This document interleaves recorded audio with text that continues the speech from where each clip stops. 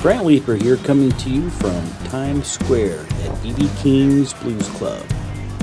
So I had a little bit of time before our set, and I wanted to talk about the cabling I use while I'm out on tour with the Coco Montoya Band. I'm a big fan of running stereo with my rig, and for many years I would bring guitar cables and set up 4 different guitar cables or 2 different guitar cables, and I always knew that there were stereo cables out on the market, similar to the cables I'm talking about here in this video, but the quality always seemed to be kind of questionable, and it just seemed like junk, really. But I think I found something I really like here. This is the Hosa Technolog Pro Series stereo cables, and as you can see, it has real metal tips, really nice ream tips, and the cable itself is thin and efficient and not bulky.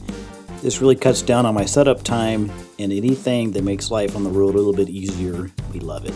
Plus, these cables are light and really easy to take around to gigs. And as a cool bonus, Hosa uses a cable tie to hold the cable together rather than using a plastic zip tie, so you don't have to have a pair of wire cutters on hand to open the package. So a big kudos to the guys at Hosa Tech. This is Brant Leeper here, and I'll see you somewhere else out there on the road.